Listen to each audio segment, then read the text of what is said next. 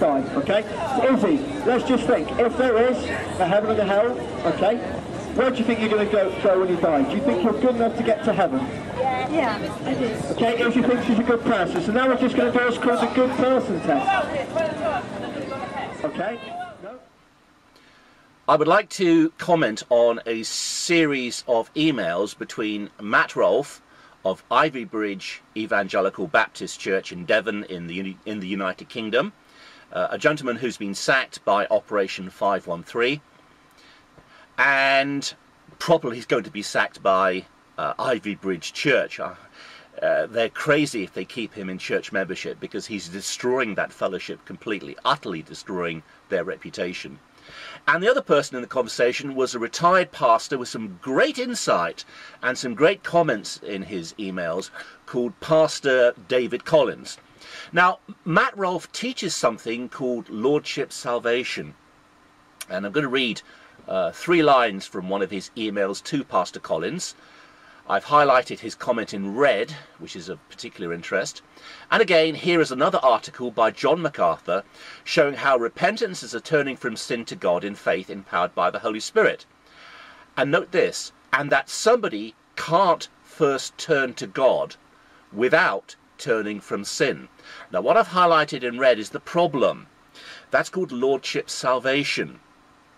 And it's the belief that salvation is in some way not monergistic, which means that God alone saves us, but it's synergistic. God saves us together with our own human works, and one of those works which we need to do in order to be saved is repentance. Now, this is rather complicated because I need to use a lot of long words. Justification, sanctification. Justification could be regarded as the way of salvation.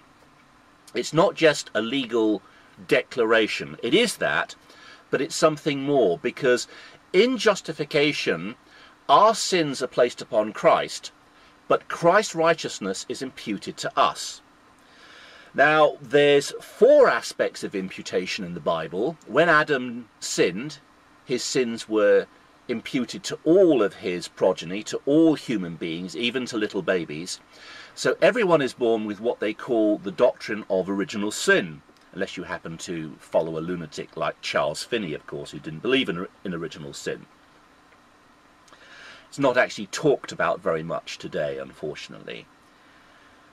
Then the next 2 parts, as I've just explained, of the aspect of imputation is that Christ's righteousness is implied to a person at conversion. Okay, when the person is justified, Christ's righteousness is imputed to them, and their sins are imputed to Christ. So justification we could regard as the way of salvation, when God declares a person to be just with Christ's righteousness applied to them. The second big word is sanctification, and this could be the way of assurance of salvation. More simply put, we could describe it as holiness, a separation from sin. So the Bible talks about people being saved, the Bible talks about salvation, and justification is actually that act of salvation. But after we've been saved, there is a progressive sanctification where we separate from sin, and we become progressively more holy as we separate from sin. So those are the 2 big words, justification, sanctification. Now, the next 2 big words are monergism and synergism. Monergism means one, i.e. God works alone, God saves us alone, God's the one who alone is working in us. And synergism means God and man working together. So I'm going to start off with 2 different positions.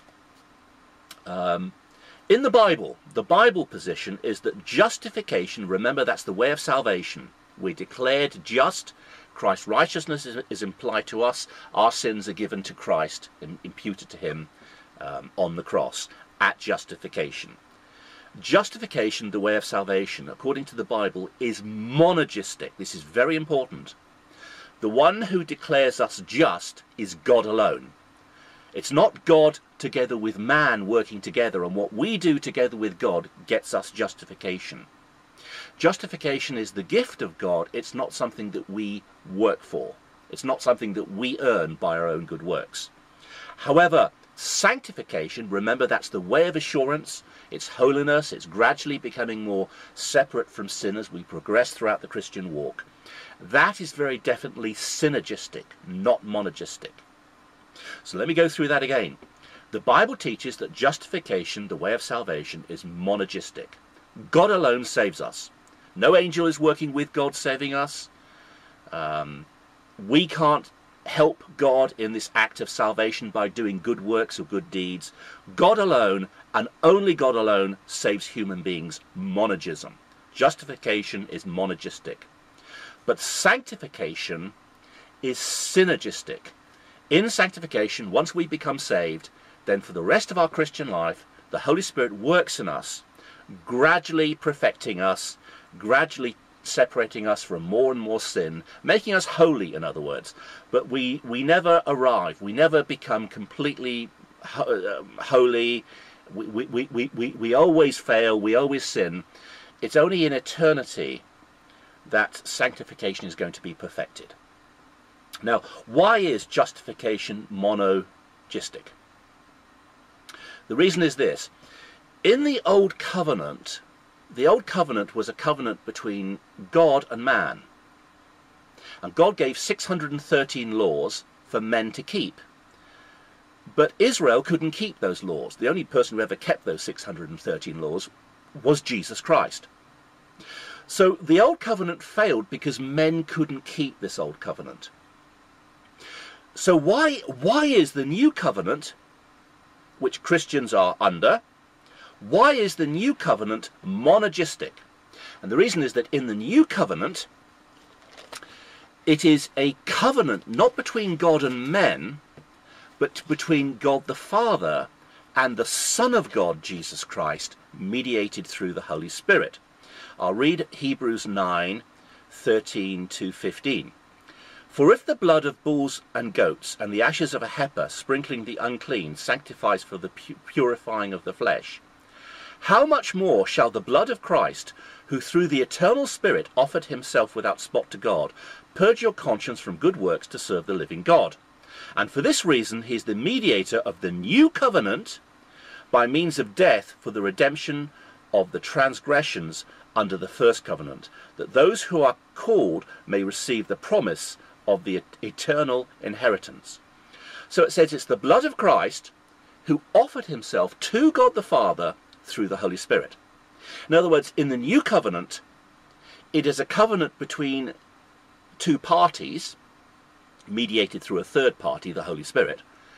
God the Father and the Son of God, Jesus Christ, they're the two parties. Because God the Father keeps this covenant perfectly, and because the Son of God, Jesus Christ, also keeps this covenant perfectly, the covenant is never broken. That's why it's an eternal covenant which will never be broken. We are not a party to that new covenant. It's not God the Father makes a covenant with Jesus Christ and me, Robert Skinner or Joe Bloggs or somebody else, and me and Jesus, we make a covenant with God the Father, and that's how we are saved. No, it's God the Father makes a covenant with the Son, Jesus Christ, through the Holy Spirit. That is an eternal covenant. It will never be broken, and it's then given, it's mediated as a gift to God's church, to his people, by or through the Holy Spirit. So that's the Bible position. To recap, justification is monergistic. Justification, the way of salvation, only by God alone, monergism.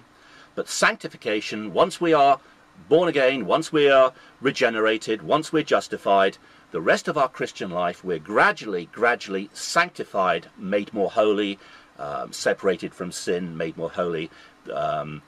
And sanctification is synergistic. It's us working with God. Now let's consider the Roman Catholic position. In Roman Catholicism, justification and sanctification are both synergistic.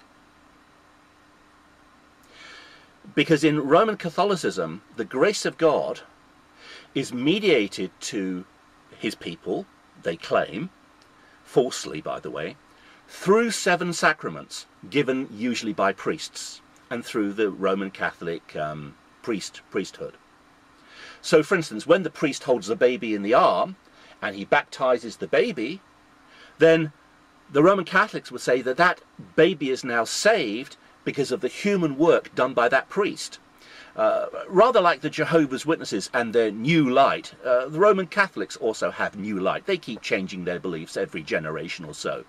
So I believe very recently they've done away with the idea that babies who are not baptized are going to go to limbus infantum, a place of suffering for unbaptized babies. They've done away with that, apparently. Rather like the Jehovah's Witnesses keep changing their views all the time. But for hundreds of years, for centuries, Catholics have actually taught that, you know, if a baby's not baptized, it's going to go to a place of suffering for all eternity, limbus infantum. So you have 7 sacraments in the Catholic Church, and men and women and children have to work with the priest in doing these good works, obtaining these sacraments, doing good works, and therefore justification in the Catholic Church is synergistic. It's God working with man in justification, which is wrong, okay? The Bible teaches monergism, but the Catholics are right when it comes to sanctification. They're right that sanctification is synergistic. It's God working with man. So let me recap again. The Bible teaches that salvation is monergistic. It's God alone who saves us, justification. But it's synergistic. It's God and man working together in sanctification. The Catholic position is that justification and sanctification are both synergistic. Now there's another movement, I could mention it briefly, the Keswick Higher Life movement. I don't know what they believe now because they're probably taken over completely by charismatics and Pentecostals, and who knows what they believe. They usually don't know what they believe themselves. But when the Keswick movement started in the late Victorian age, this was a movement that was, they went to the Bible position. Justification is monergistic. It's God alone and it's instant.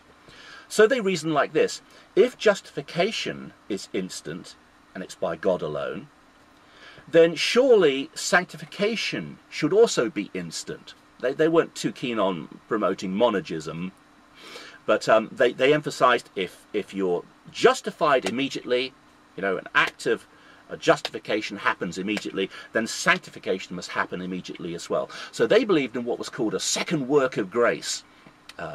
When the Pentecostal movement started later, this became the baptism of the Holy Spirit. And the Keswick movement differed from both the Bible and the Roman Catholic position. They taught that both justification and sanctification were instant. And some of them, there was a wide range of different views within the movement, but some of them would stress, well, they're both monergistic. But it's instant. That's a very small movement today, but I point that out of interest. So let's deal with Lordship salvation. In fact, before I do that, let's deal with the Oneness Pentecostal movement, which I was involved with in the mid-1980s. When I lived in London as a young man, I got roped into a cult, an anti-Trinitarian cult called Oneness Pentecostalism. The Apostolic movement is also called. A very cruel movement. I confessed all my sins to my pastor. I was in the movement for about 9 or 10 months, and when I left, the pastor himself gossiped all my private sins that I'd repented to him. You know, you have to confess all your sexual sins and whatever other sins you've done. It was gossiped round the church by the pastor himself. So I learned from that, be very wary of trusting pastors. There are some good pastors, obviously, like Pastor David Collins, who comes across as a very godly man in his letters. Maybe I might not agree with all of his theology, but I can see Christ in his writing and the way he teaches and reflects Christ in his emails. But boy, have I met a lot of nasty people in evangelical Christian circles. Now, the Oneness Pentecostals taught me that to be saved you had to do 3 things. You had to repent, you had to be baptized, and you had to speak in tongues. And they likened it to going aboard a ship. If you want to go aboard a ship and get a ship ride, a ship voyage, sorry, not a ship ride, a ship voyage to New York City, the first thing I'd have to do is get a ticket. Well, that's like repentance. The second thing I need is to get on the gangplank. You can't get on the ship if you don't walk on the gangplank. That's like water baptism. And the third thing you need to do is actually step off the gangplank and then step onto the deck of the ship itself. And then you're on the ship, and that's speaking in tongues. So you can see that the Oneness Pentecostal movement, which I was in the 1980s for just under a year, they're very similar to the Roman Catholic Church. The Roman Catholic Church has 7 sacraments. And remember, the Roman Catholic Church teaches that justification and sanctification are both synergistic, which means, you should know this by now, salvation, justification and sanctification are both God working with man. God working with man. The two of them work together, God and man, and when God and men work together, then people are justified and people are sanctified. So if you believe that you have to repent, you have to get baptized, you have to speak in tongues before you're saved, then can you see that that's actually synergism? What you're actually doing there is teaching that your good works, your effort, your human effort of repenting, got to repent. I repented to the pastor in private and it was gossip around the church. You've got to repent, you have to be baptized, you've got to speak in other tongues. I went to the front of the church week after week to speak in other tongues, and then finally I actually did it. And they said, Robert's got it, Robert's got it, Robert's got the Holy Ghost. I actually turned around on the stage at the front and said, it's rubbish. It's just babbling I'm making up. But I so wanted that because I was told I couldn't be a Christian, you see, unless I spoke in other tongues. But I'm a very honest person, so when I did it, I said, no, this can't be the baptism of the Holy Spirit. This can't be speaking in tongues, because it's just babbling.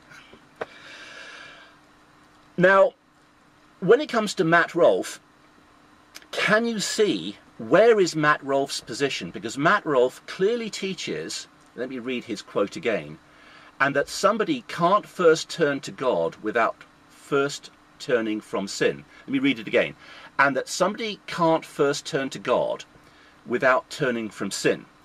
Is Matt Rolfe's position monergism on justification and synergism on sanctification, which is the Bible position, or is Matt Rolfe similar to the Roman Catholic position and the Oneness Pentecostal position, albeit far more moderate, that justification and sanctification are both synergistic, which means that we're justified by God doing what Christ did on the cross, plus our good works. We got to do our good works. And salvation, justification, doesn't come to us unless Christ dies on the cross on our behalf and we do our good works. Because Matt's statement, and here again is another article by John MacArthur showing how repentance is a turning from sin to God in faith, empowered by the Holy Spirit. And that somebody can't first turn to God without turning from sin. You see, that's human works. He's treating repentance as a human work that we have to do. It's something we have to do in order to be justified.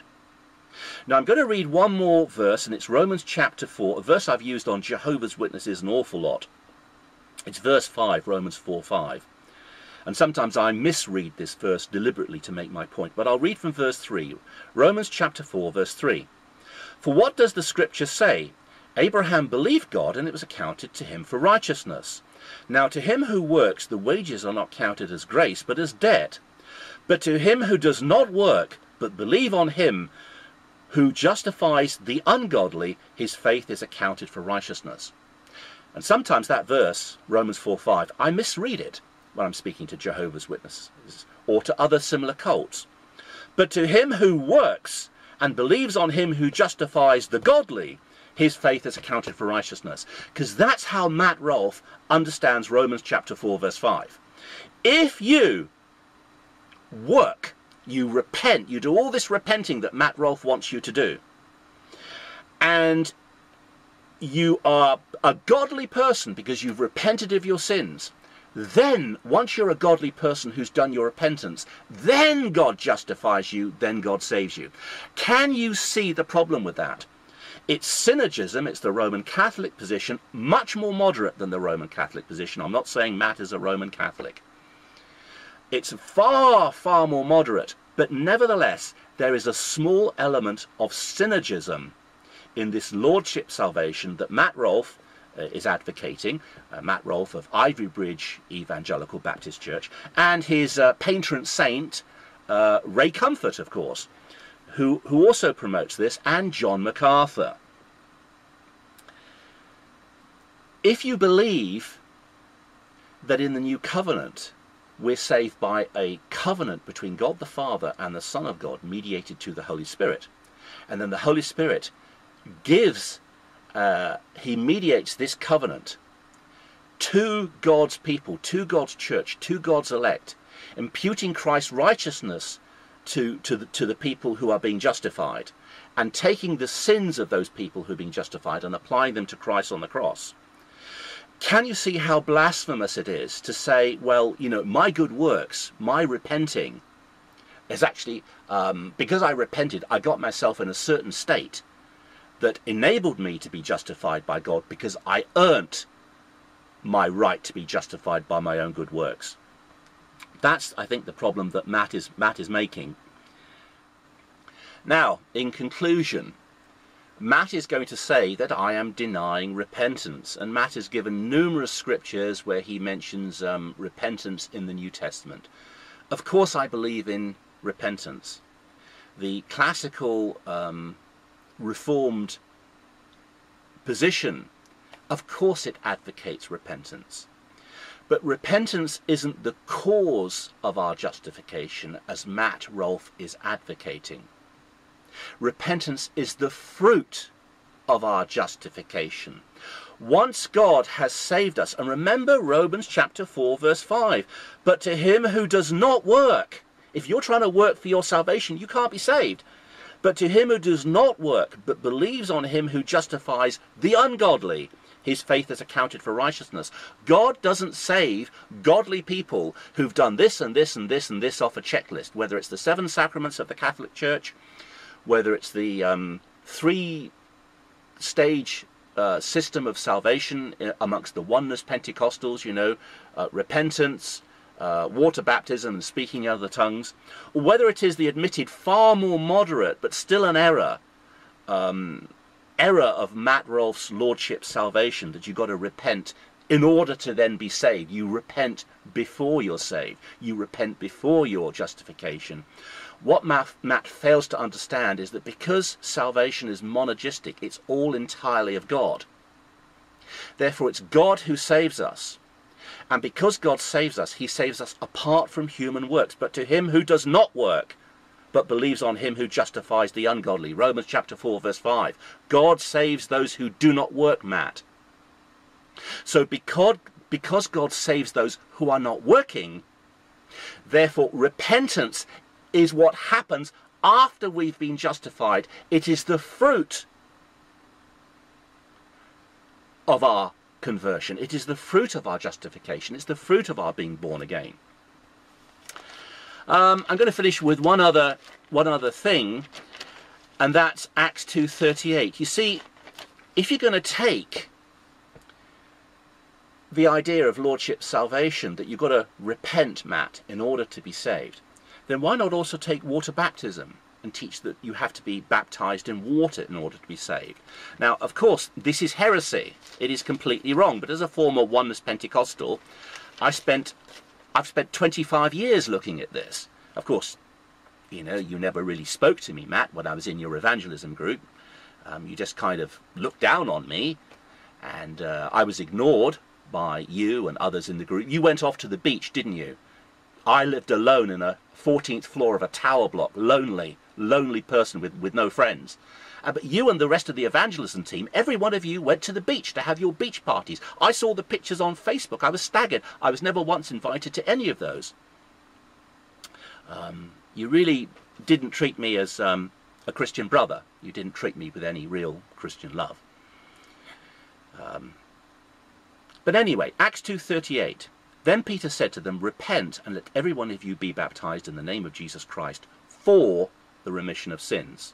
and you shall receive the gift of the Holy Ghost. Now, if you believe that people have to repent in order to be saved, why don't you add water baptism to that list as well? It's wrong, it's heresy, and I can disprove it. But I'd like you, and of course you're not going to respond to me, you don't respond to anyone. Any question that you're asked, you weasel out of it. Answer Acts 2:38. It says repent for the remission of sins, but it also mentions water baptism. Repent and be baptized in water for the remission of sins. So why don't you add water baptism to your list? And one final verse as well, Acts 22:16. And now why are you waiting? Arise and be baptized and wash away your sins, calling on the name of the Lord. So Ananias speaks to Paul. He tells him to get up, to be baptized in water, and wash away your sins, calling on the name of the Lord. Could you answer that verse as well? I wish to stress I do not believe in baptismal regeneration. The idea we have to be baptized in order to be saved is heresy. But if Matt is this great theologian who knows so much about the Bible, and when a good man, David Collins, retired pastor, 75 years old, writes to him, this little whippersnapper, Matt Rolfe, he's very rude to the pastor, and his insulting wife says that Pastor David Collins belongs in a mental hospital with Susan Pepper. That was a disgusting, rude thing to say. But I've had far worse in my Christian walk. I've been treated so badly by these evangelical Christians. The worst comment I've ever had, I asked somebody on a forum I was on. They were Assemblies of God girls. They were chatting amongst themselves in text. I said, please don't use the word G's, you see. G's. Lots of Americans do that because it's the word Jesus being used as a cuss word. And they said I was lying, I was a liar, it's not true.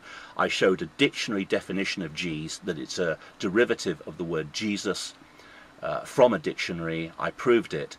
And then they started writing little stories about me having sex with my own mother in different positions, being very graphic about, you know, what happens to men and women when they have sex. Christian girls, and they were Christian girls because I looked back on their posts for months, and they kept talking about going to this church meeting and that church meeting and this church outing. I'm not a Christian, I'm mad agnostic. I've never met a more disgusting, evil bunch of people than evangelical Christians. That's not to say they're all corrupt. I do believe there are some godly, good people amongst all of the Christian churches and groups. I'm not saying every single evangelical Christian in the world is fake, but